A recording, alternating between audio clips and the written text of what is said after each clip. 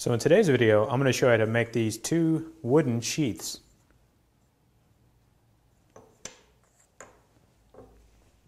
So for this project, I wanted to make two different types of sheaths, one with a lighter wood that's contrasting to the handle, and one that was a darker wood that sort of matched the handle.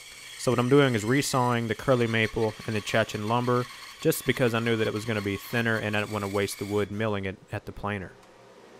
After resawing it, the lumber was still a little rough, so I like to take it down to the final thickness of 3/8 at my drum sander. With the pieces to the final thickness, I can now go over to the table saw and cut them to their final width.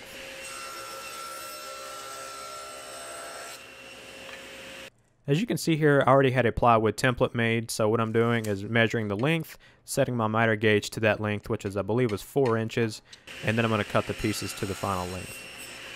Anytime that I cut pieces like this, I like to start by truing up the end before placing it up against the stop block.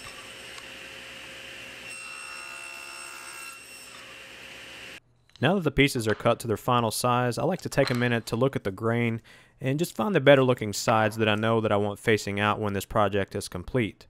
So now that I know which sides those are, I'm going to put double-sided tape on the inside faces and stick these together. That way when I shape them and cut them at the bandsaw, I'm cutting it on both pieces so they match exactly. And next I'm going to be using a sharp pencil to outline and trace from the template.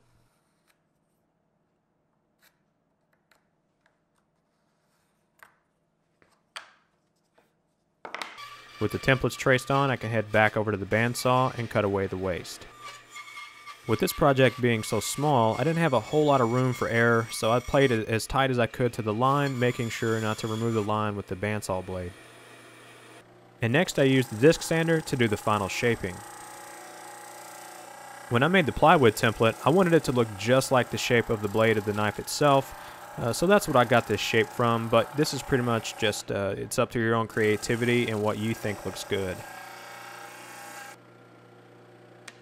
And the one area that I couldn't reach with the disc sander was the end grain, so I just used a chisel to clean that up.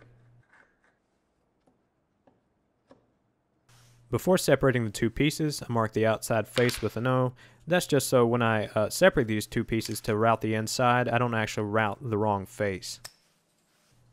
So to trace the areas that I needed to remove with the router bit, I placed the blade inside of the sheath and then I traced it with the pencil.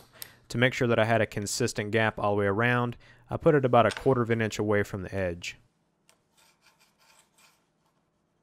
Next I flip the blade over and then trace the blade on the other part of the sheath.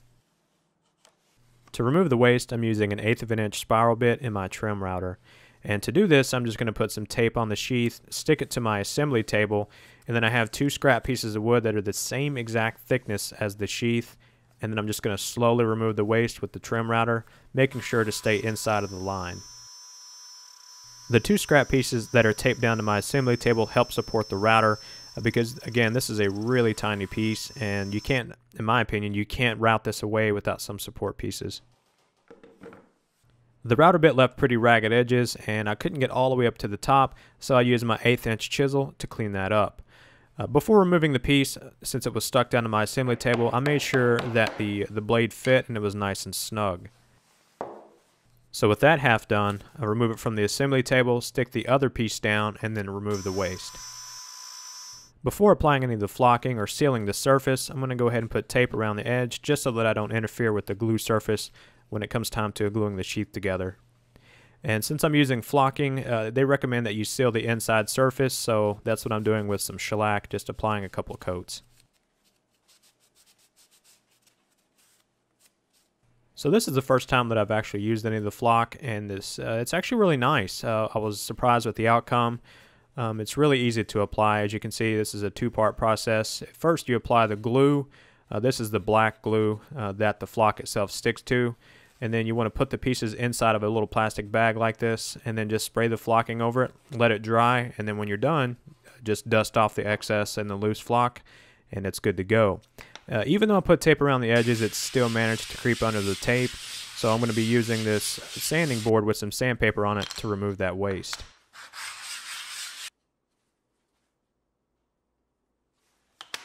And now we can go ahead and glue it up. When it came time to put the glue on, I barely put any glue on the surface because I didn't want any squeeze out for obvious reasons.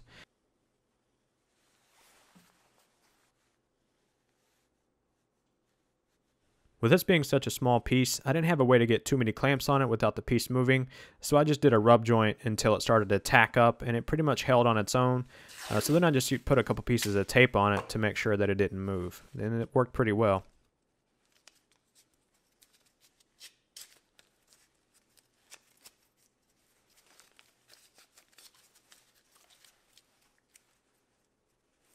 So the final design element was to put a chamfer on all 4 edges of the sheath. And to do this, I'm just using a chamfering bit at the router table. And since these pieces are really small, I'm using the push pads to make sure that my fingers don't get in the way. And to play this safe, I ended up routing it in 2 different passes, raising the bit the second time to remove the rest of the waste.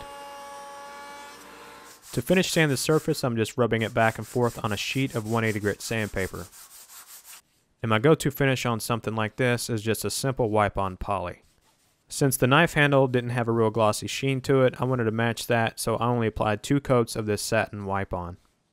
Alright, so this is what we have. This is the curly maple handle. It's a nice contrasting appearance to the Cocobolo handle on the knife. It's got really nice figure, and the fit is really good. And then you got the other one, which I believe is pronounced Chechen. It's similar in appearance to the Cocobolo. The fit is a little tighter on this one, so there's probably some inconsistencies when I was routing it, but it still fits really well, doesn't come out, and you know, it's a nice looking wood as well. Let me know in the comments below which one you think came out better and which one matches the knife better. And I appreciate you guys watching. If you're not already subscribed, don't forget to subscribe, and I'll see you in the next build video.